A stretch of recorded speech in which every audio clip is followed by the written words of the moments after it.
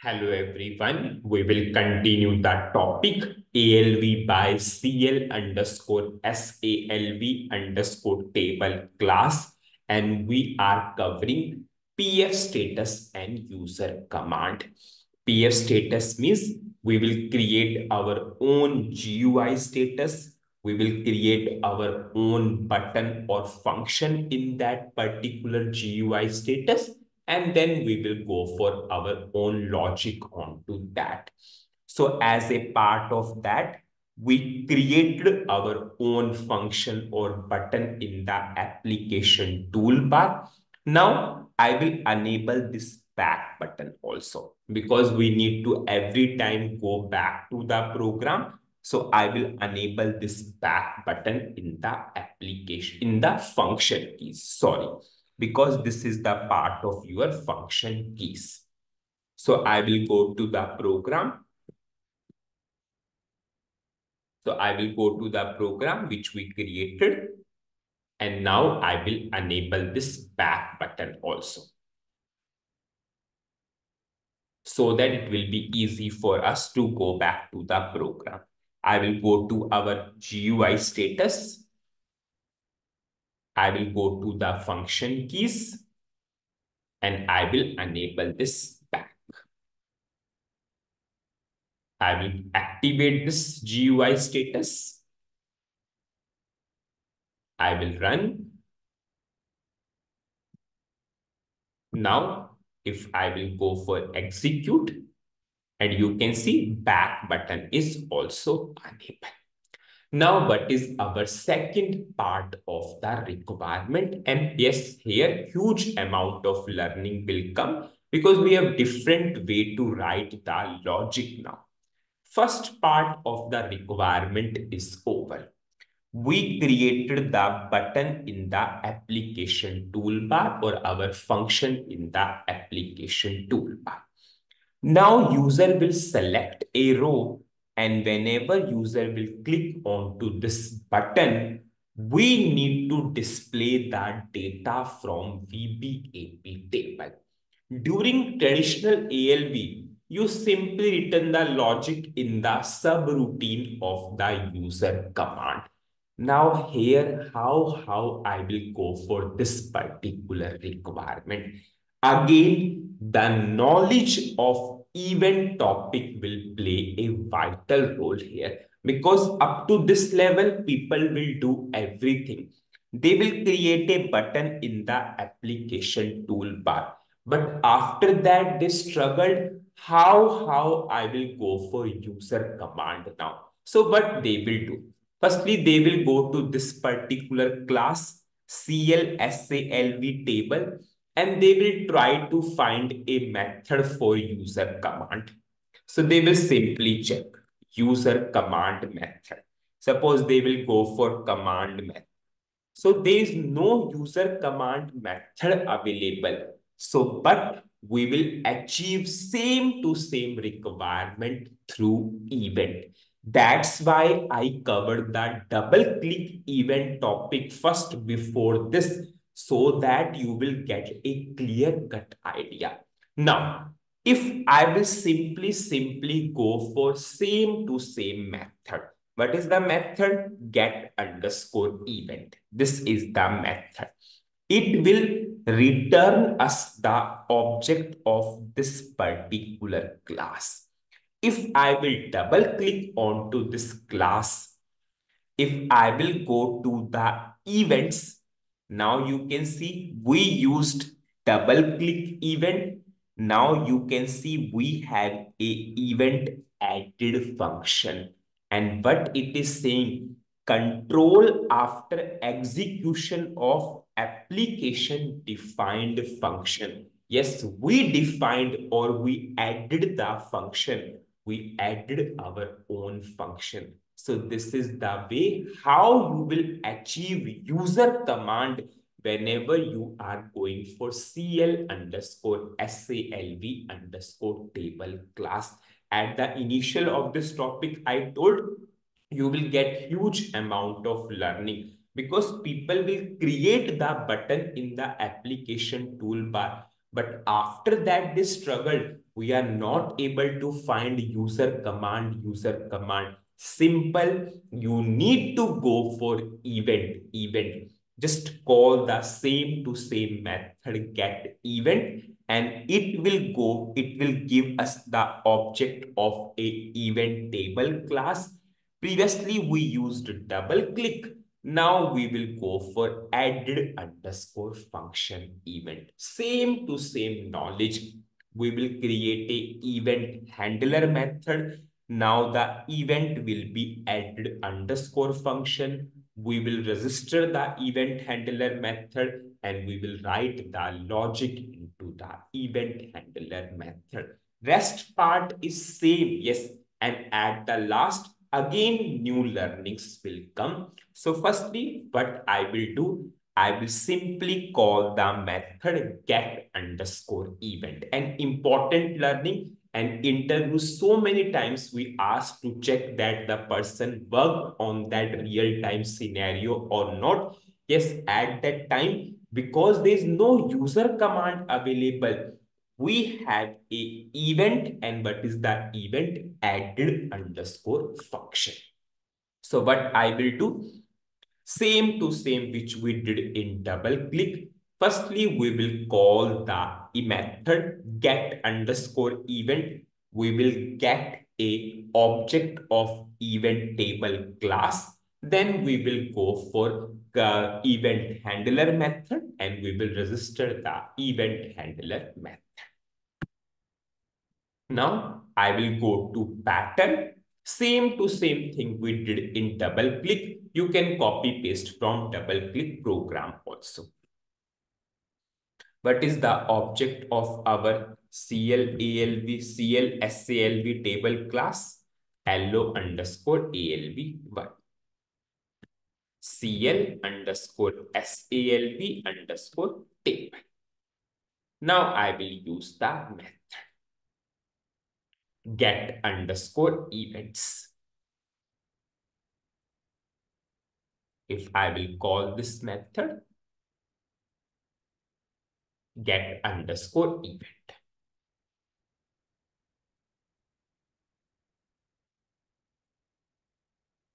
I will just put dot here.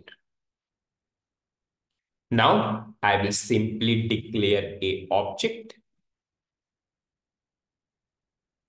The type of LO event will be same as that of value. If I will double click and check the type of value, this value is returning us the object. It's an instance which is referring to this class. I will declare data LO underscore events. Now we will get the object of this particular event table class. Now we will simply go for same to same process which we did in double click. If I will run this particular program, whenever user will select a row,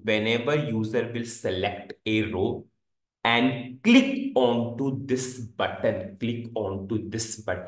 which event will trigger? Now, added underscore function event will trigger. Added underscore function event will trigger. Sorry, I told the word function.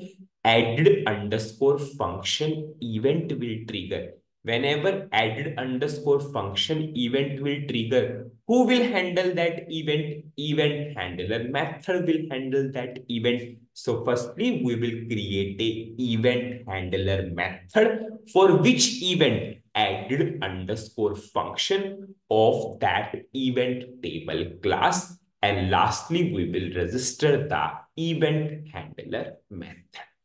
Now I will write the logic. During double click also, you did same to same thing. If you remember, we created the event handler method for double click. Now, same way, we will do it for now, added underscore function. Class 1 definition. end class. You can copy paste from double click program and you can change the name of the event also. I will write public section methods. Suppose name of the method is handler for event. What is the name of the event? I will check into this class itself.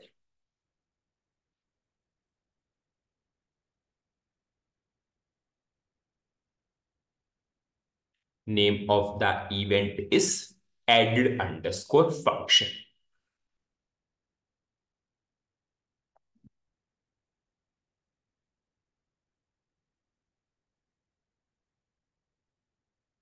Of which particular class? This particular class.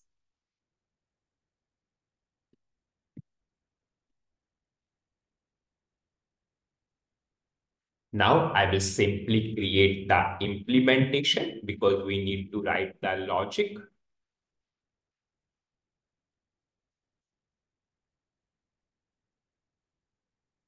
Method handler, add method.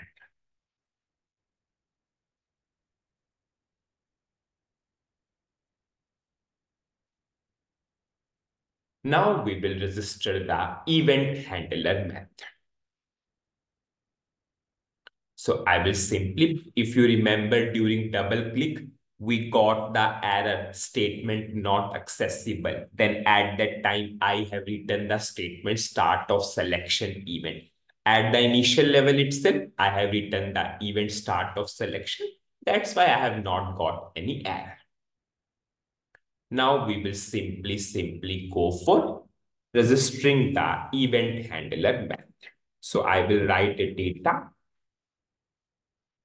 allo underscore object type ref2. In which class we have the event handler method? Class 1. This is our class 1. I will create a object because our method is a instance method. So we need to create the object. Now, what is the syntax to register the event handler method? Set handler. Now, what is your event handler method? The name of the event handler method is handler. 4. Now, what is your object of the event class? Allo underscore events. During double click functionality also, I put so much stress. You cannot write here allo underscore ALV1 because in your CL underscore SALV underscore table, you do not have a event. There is no such event. Whenever you are calling the method get underscore event, it is giving you the object of different class. In that class, we have the event, and what is the name of the event now? Added underscore function. So here you need to write allo underscore event, not allo underscore ALV1. This is the second point where maximum people will confuse. Now, if I will simply run this particular program,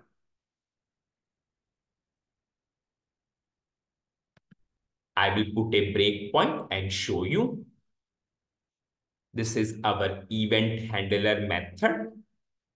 I'll just show you it is triggering or not. I'm giving input 1 to 10. I'm selecting a record. Whenever I will click onto this button, which event will trigger? Added underscore function of which class? SCL underscore event table class, CL underscore SALV event table class. Who will handle that event? Event handler method. And we registered the event handler method. We told, yes, this handler will act as a event handler method. So if I will select a record and click on to this button, event handler method will trigger. And you can see breakpoint stopped there. You can see breakpoint stopped there. In the next video, we will write the logic into this method to fetch the data from VBAP table. So what is the summary of this particular video? Again, so many important points covered. Firstly, we enabled the back button in the function keys. In our own GUI status, we enabled the back button. Now, the first important point, people are trying to search a user command method. They think whenever you will click on the button, there will be some method of the user command. There is no such method available. You need to call the method get underscore event only. It will give you the object of another class. What is the name of the class? The name of the class is CLSALV event table. In this, we have a event added underscore function. You have to use this event, and description itself is saying this event is for your own functions which you are defining. So we simply create, firstly get the object of this particular class.